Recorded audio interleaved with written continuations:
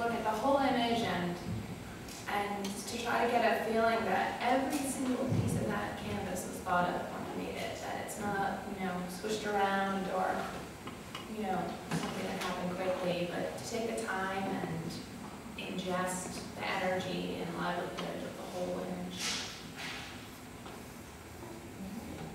Yeah, I would agree in regards to well, I guess any imagery, but I mean, at first I was thinking oils, you know, oils have been around forever, and I'm just creating some, I'm using material that is well known. I mean, this work is all oil on canvas, but I guess I'm assuming that it's the way, I'm not assuming, but I feel that it's how I interpret it and how I deal with the oils that make it mine, make it personal. Because I guess work is fairly personal to me. So, and what the viewer to come away with, I mean, it really depends on the piece, but I think often it's, sometimes it's about a quietness or about something personal or something, solitude at times, and I'm really interested in space and a personal space. So if they can take in some of that, I think I would feel satisfied. Well, I'm pretty sure I'm the only one welding paper, and if not, I'm certainly willing to fight for it. Anytime! It's a pretty extensive process, the melting of the wax and the paper. There's like a little video in that other room if anybody's interested, or you can go on YouTube. There's a little video of my name in. It really is the whole love of it, the whole relationship that I have to the work, the piece, the paper, the wax, the electricity, the whole thing is all about that process. There's no cutting corners or ever, you know, doing anything than what it's going to take.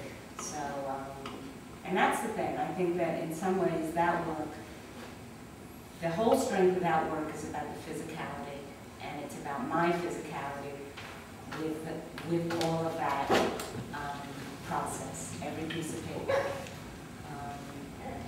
And I think it's got to be felt. And, you know, it's made in such a violent way, but yet, you know, they're very delicate and like ladylike, and I like that about it too. That it, you know, and it smells like grease and copper and all that smoke, but you know, they still look very ladylike, and I like that too. So in that way, I think they're quite personal to me.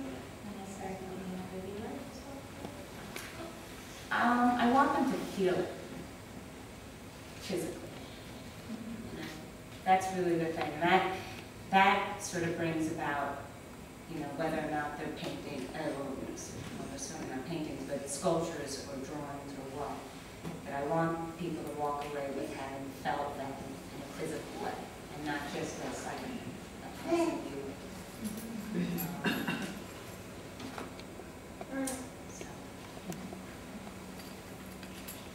I talked a little bit about my process. I just wanted to add that not only trusting the instinct, or sort of, sometimes you have the vision of what a piece might be, and in terms of these, I felt that I would cut through the entire cord, like the purple piece I sort of mentioned. But it's also a lot to do with sort of listening and looking and knowing when a piece, kind of having an interaction with a piece and knowing when to stop is really important as well. And what I want the viewer to take away with is sort of seeing a lot of the objects I use are everyday common objects, or, you know, sterile kind of objects. I want them to see that sterility and also just the transformation that happens in sort of the dialogue between those two moments. Yeah, just sort of observation / question that when you were talking about materials, Sarah, I was thinking about how you were working for a while with thread, and that painting on the left, it kind of reminds me of that process a little bit. Yeah, well, I'm really interested in fabrics, and I've played around with them, but I always end up falling back, not falling back, because that almost sounds like a negative, but but I feel so in tune with the oil paint that in the end, I think the oil paint becomes the thread, like you're saying, opposed to using actual thread. So yeah, that's a good observation.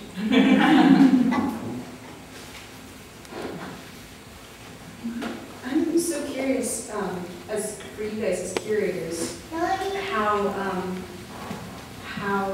the like picking of the work and do with the color, because apart from possibly these pieces, your work is the only kind of, or maybe the pieces are the only kind of truly monotone, like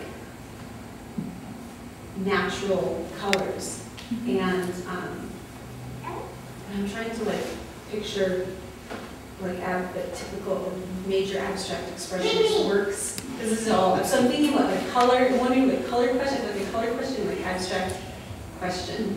But in terms of like these strong colors and this abstractness, like how did that kind of come to fruition?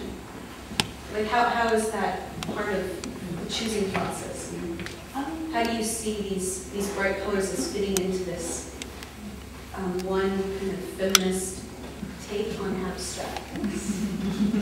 I don't know how we fitting into that, but we felt that all the work itself had a dialogue, whether it was monochromatic or it had color.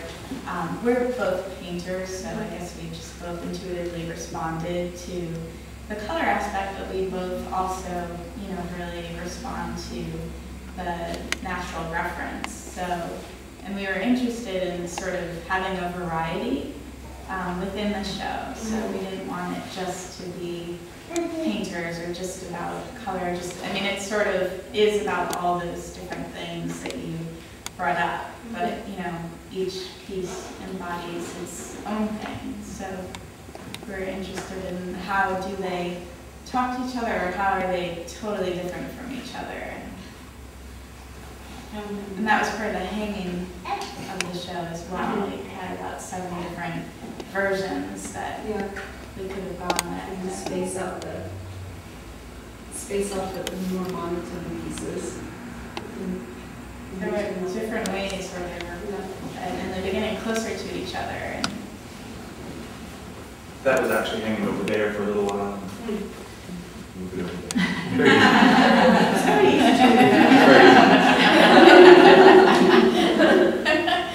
Amy started installing her piece, and she's like, "Are you sure?" She said to take her 40 minutes.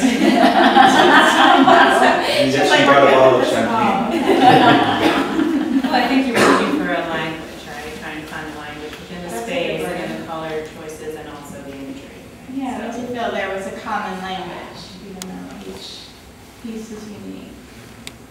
Was part of your question, were you trying to get about like the more natural colors? With Well, the idea of I'm not nature? so much, I guess this isn't so much a question of, like, why is there this monotone versus these bright colors? I guess maybe I'm more interested in why, like, how does color, I'm just curious, like, how you guys see this kind of color, like, fitting into it, because you didn't ask